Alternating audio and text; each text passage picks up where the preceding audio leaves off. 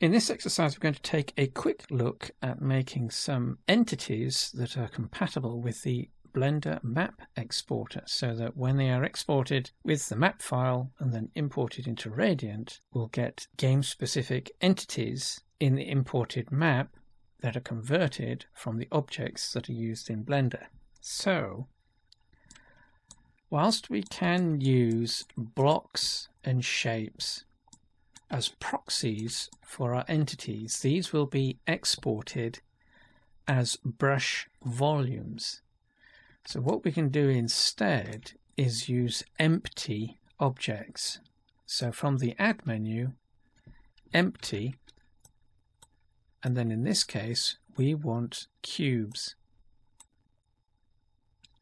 So if we drop one of those in, it'll appear at the cursor's location.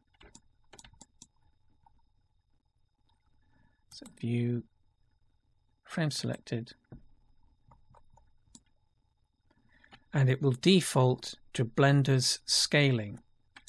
So what we need to do is change the size, but with these being empties, they don't have physical dimensions in the same way that brush volumes have. So that's the player start, and it has dimensions. Empties don't, they only have scale.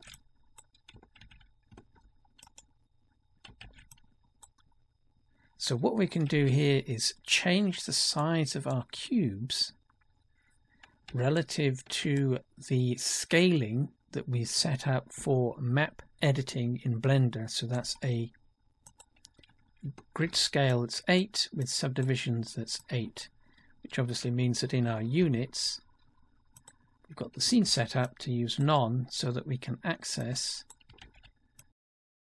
subdivisions.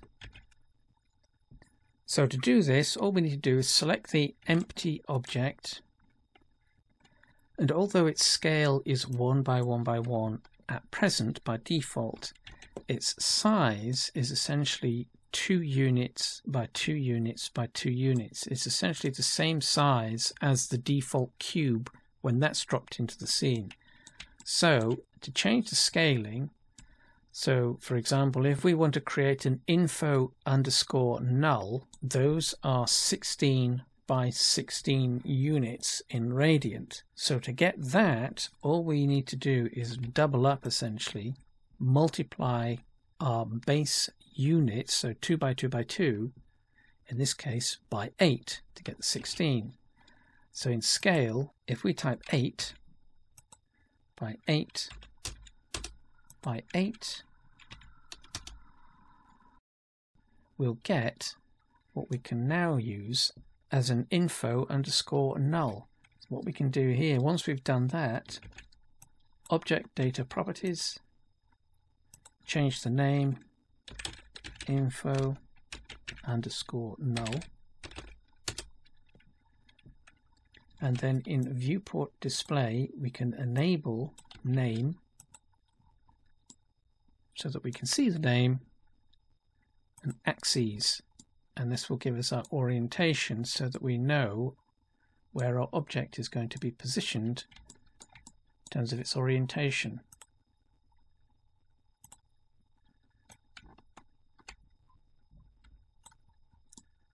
The only disadvantage of using empties is that they are always wireframes. So that's an info null. If we wanted an info player start, we'd go to add empty cube again, drop in another cube, and again it's appeared at the cursor. Let's just move this out of the way so that we can see it. So the player start is generally going to be 32 by 32 by either 56 upwards of however large the character is. So this is an info player start, so multiplying by 2, we want x16, y16, and z26.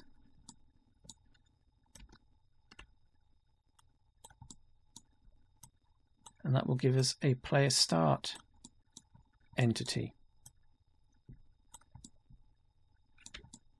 We can obviously change the size relative to the character that's being represented.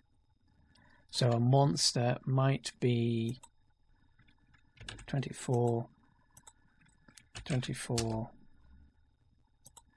32.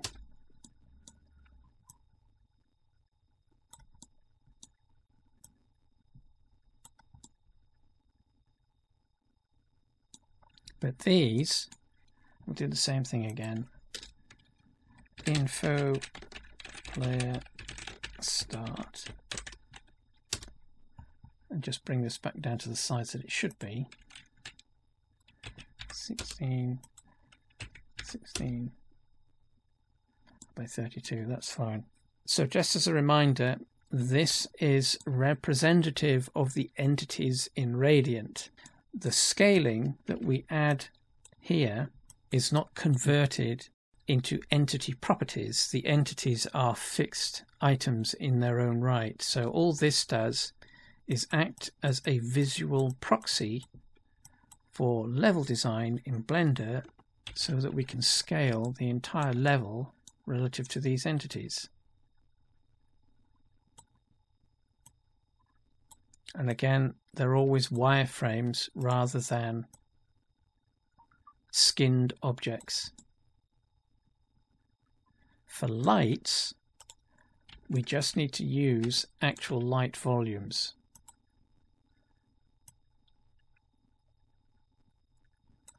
So add light, and we want point light. Although other light types may be supported, it's best just to stick with the default, which is a point light. That will drop it in again at the cursor. Let's move this here. So we'll want light data properties, or object data properties. The scaling is going to be relatively large.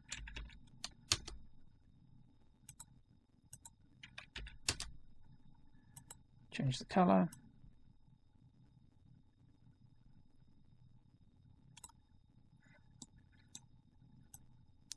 And that will be interpreted in the map file as an actual light source.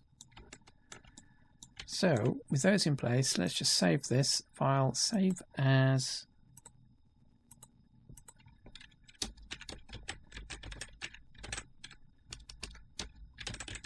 entity test, save as, and then export. So wireframe, select all,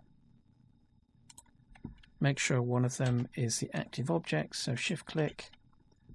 Make sure we are selecting only the objects that we want to include, so remember to exclude any camera objects or other items that should not be included in the map file. Then File, Export, Quake Map.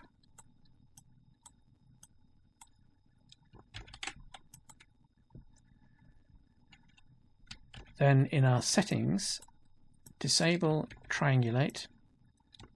Object type, we want meshes to brushes.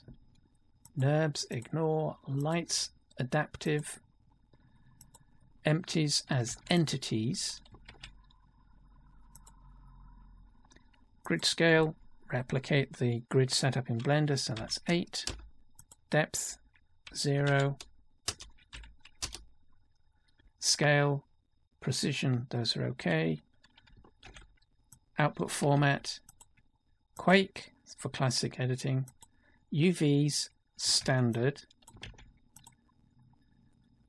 Flags, no flags. Output, we want a file.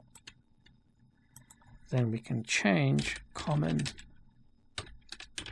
cork, change the texture. Function group is fine. And then just export. So that's exported the file, which we can now open in Radiant. So in Radiant, all we need to do is File, Open, browse to the file,